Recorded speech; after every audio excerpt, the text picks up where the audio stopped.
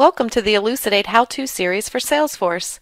In this brief video, I will show you how to use the Email to Salesforce feature. It's very important that you track the emails that you send to your customers and prospects in Salesforce. Having a record of your email communication allows you to review conversations that you've already had and to prepare for your next conversation without having to search your various devices and accounts for individual messages.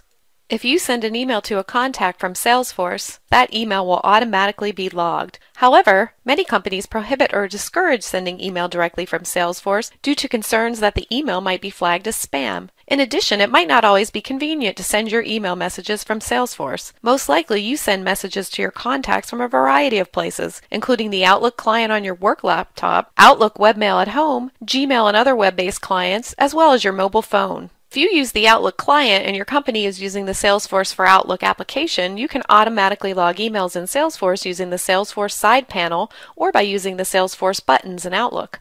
But what happens when you access Outlook from another machine via the web application? Or what if you need to email a contact from a web-based system like Gmail? More importantly, what if you send a message from your phone? The answer is Email to Salesforce. Put simply, this feature allows you to blind copy a designated email address anytime you want to log an email in Salesforce. Assuming this feature has been enabled by your system administrator, you need to complete only 3 simple steps and you can begin logging your email messages in Salesforce. First step is to obtain your email for Salesforce address. Every Salesforce user has a unique email to Salesforce address. To locate your unique address, access your email settings by clicking on your name and selecting My Settings. Under My Settings, click on Email, then click on My Email to Salesforce. This is your Email to Salesforce address and the email address that you'll want to BCC or blind copy whenever you send an email that you want to be logged in Salesforce. As you can see, it's rather lengthy and definitely not something you'll commit to memory. For now, I'm going to select the address and copy it. In just a minute, I'll create a contact in my email program and paste the address there. The next step is to configure your Email to Salesforce settings. There are just a few settings you must edit before you begin sending emails. First, you must let Salesforce know where emails will be coming from. In this field, enter any email addresses that you'll be using to send emails to leads and contacts. First and foremost, you'll want to enter your corporate email address. If you send work-related emails from other email addresses, such as your personal email, you should enter those as well. Use a comma to separate the email addresses. You can review the default settings in the Email Associations section and update them if necessary. These settings determine how emails are assigned to records in Salesforce. Be sure to click Save to save your changes.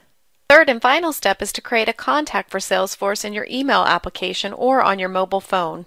Go to your email application and navigate to the Contact Organizer. Create a new contact. Paste the Email to Salesforce address in the email field. I suggest naming the contact Salesforce so it's easy to find when you are composing an email. It's important to note that you should also create a contact on your mobile phone, especially if you send a lot of emails from your phone.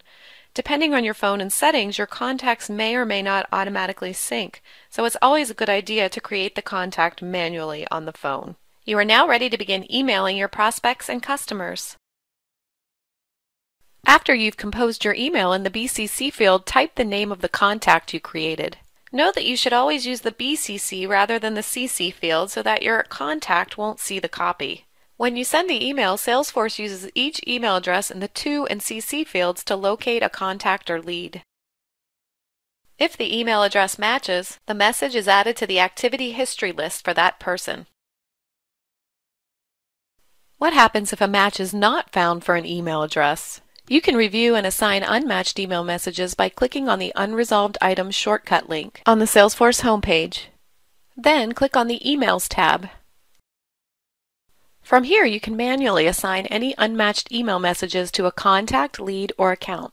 Note that you can forward any email directly to Salesforce by entering your Email to Salesforce address in the To field. This might include emails you've sent in the past or any emails that you forgot to BCC to Salesforce. Just be sure not to include any other email addresses in the To or CC fields. Salesforce will search the To, From, and CC fields in the forwarded email for addresses that match your leads and contacts.